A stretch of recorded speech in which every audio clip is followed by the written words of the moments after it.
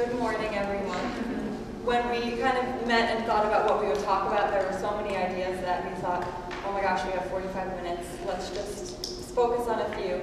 There are many resources out there which Tiffany will talk about, so you can learn more about dance wellness and proper and safe movement that way. But mostly what we'll focus on today is some of the common postural deviations that we see, some of the intrinsic mechanisms or risk factors for injury.